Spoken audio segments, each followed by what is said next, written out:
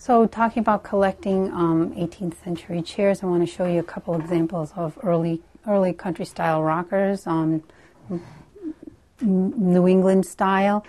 Here's two great examples. You can see that the turnings are a little different.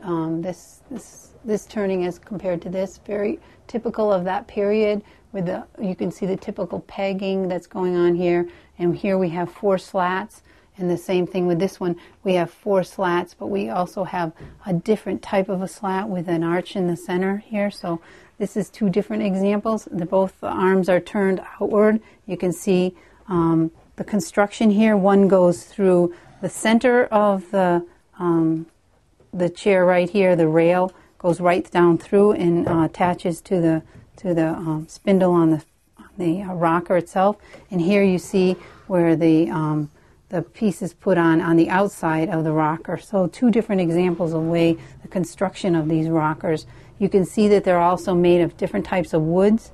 You can see 2 different examples of a splint seat and a rush seat, which is not unusual for either one. And when we go down, you can also see 2 different examples of rockers. This one has shaker style construction, but I believe that this rail has been replaced at a later but this is an interesting construction that they've put onto this rocker. It's a totally different wood.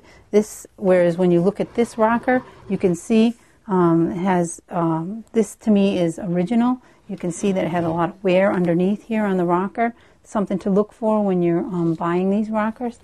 These 2 rockers are really nice examples of.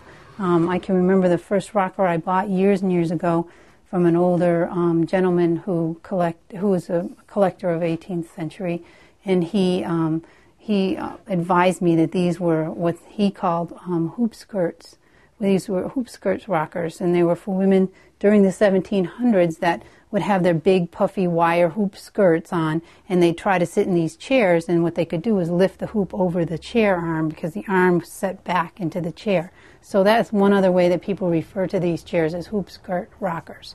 So 2 nice examples of early 18th century rockers with different types of seat, different types of construction, and different types of woods. So these are just a few examples for you to look for when you're looking for 18th century rockers.